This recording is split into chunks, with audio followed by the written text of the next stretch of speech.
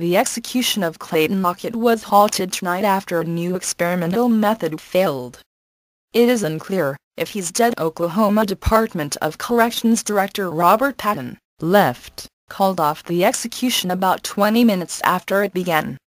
Lockett was sentenced to death row for shooting Stephanie Neiman, Wright, and watching as his friends buried her alive. Oklahoma Department of Corrections Director Robert Patton left called off the execution about 20 minutes after it began. Lockett was sentenced to death row for shooting Stephanie Neiman, Wright, and watching as his friends buried her alive. Patton said the inmate was riding on the gurney, pictured, and shaking uncontrollably about 13 minutes into the execution.